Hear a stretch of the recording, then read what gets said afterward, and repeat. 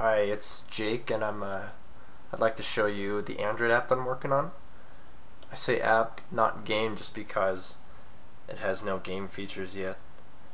But if you go to Chewtor, Chewtor instead of shooter, you get this nice little smooth framed game going.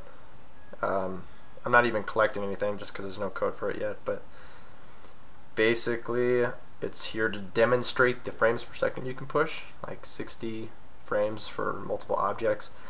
I'll see if I can let you see the FPS at the top right there. It says 60 at a couple lone objects. It's going to keep duplicating even more, and about 150 is when it starts to choke down to 30 frames a second, but who needs more than that? So yeah, it's really simple to get this working. I think this will help us out get started on our first game, hopefully like a shooter or something. Right now, yeah, as you see that choking, the frames drop dramatically from 60 to about 30 right now with 200 objects.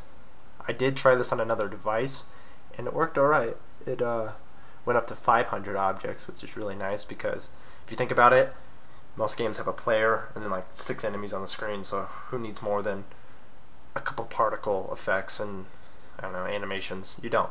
So this game's going to be hopefully good when we start working on it. Yeah, it's the poops right now, but go ahead and restart it. Yeah, smooth again. So yeah, I'm excited to get working on this project.